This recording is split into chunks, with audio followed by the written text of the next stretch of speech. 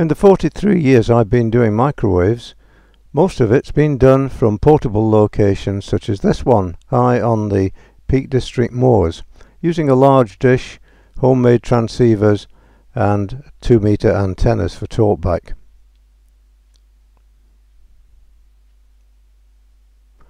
This equipment's quite heavy and takes quite a bit of setting up, so it's much nicer to be able to operate from home.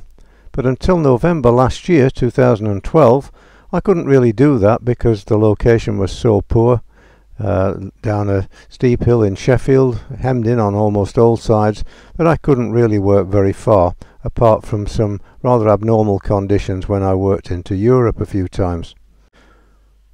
The video footage you're going to see shows what I did on the 28th of July 2013. When the UK Microwave Group was holding one of its regular microwave cumulative contests. This one was for the 5.7 gig, 10 gig and 24 gigs band.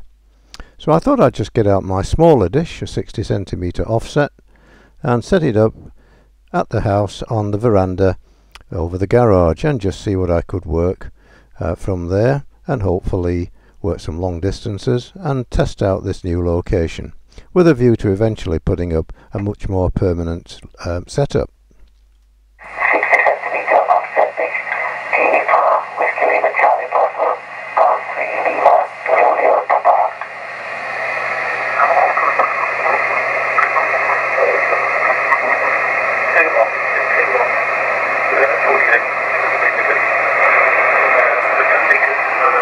The G4WLC is coming through direct path. He's near Cheltenham.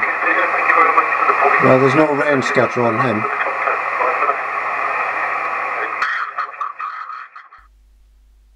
This is my portable station used in the living room instead.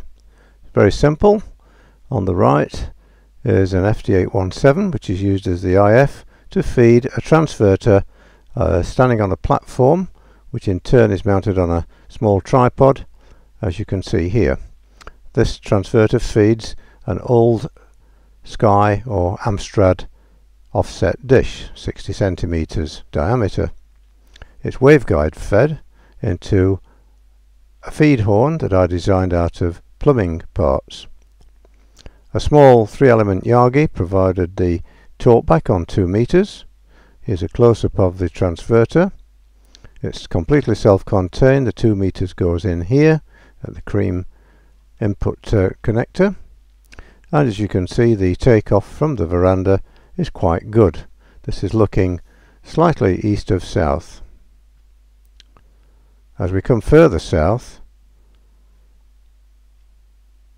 the land descends quite a bit and I get a good takeoff here. This is due south, and now we're looking towards the southwest, where I made my longest QSO, which was down into Cornwall.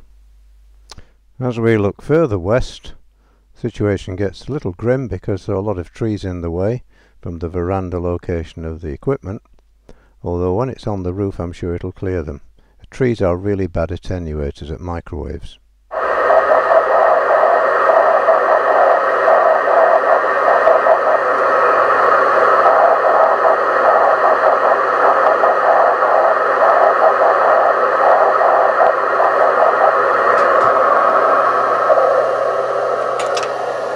That's the Manchester beacon on 10 GHz on 1036810 from Manchester, but I'm beaming due south to get that because the signal's getting scattered off a rainstorm cloud, probably a thunderstorm to the south. I can hear it directly if I beam west, but it's no stronger and still has the rain scatter propagation.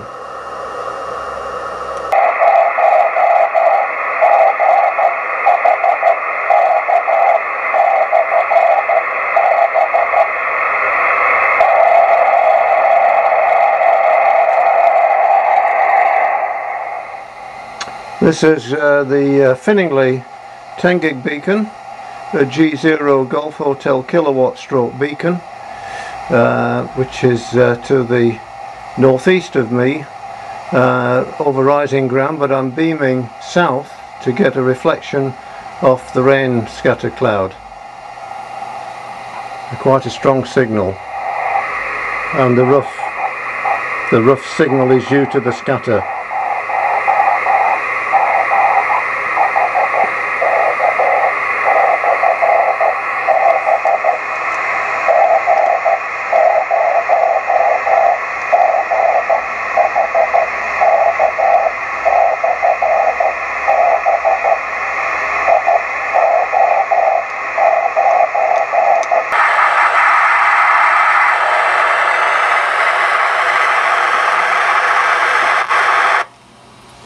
The bright band on the waterfall display is a Golf 0 Golf Hotel kilowatt beacon from Finningley.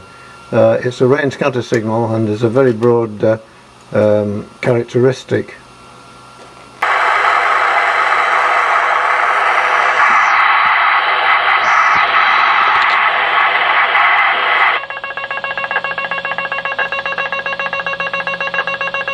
This compares to my own signal, which is sending dots, and quite a strong signal into the sound card, so you can see the difference between that and the rain scatter signal.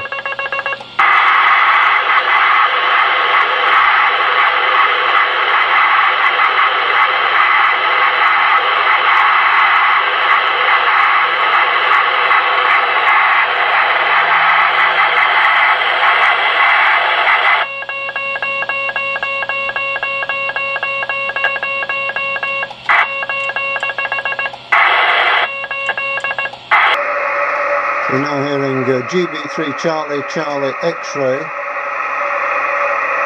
down near Cheltenham. This is a beacon up on the hills, beaming directly to it. There's just a trace of rain scatter on it.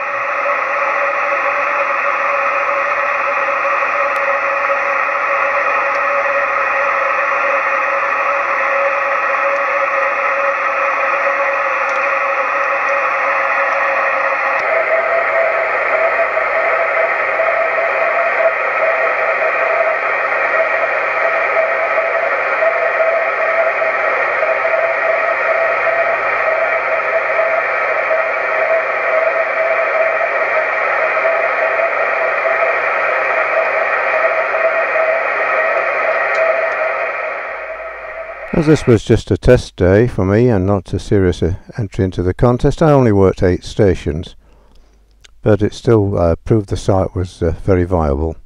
So we finish off now with some strong rain scatter signals from Tony G4CBW to my west in Cheshire, and Neil G4 Lima Delta Radio down near Andover.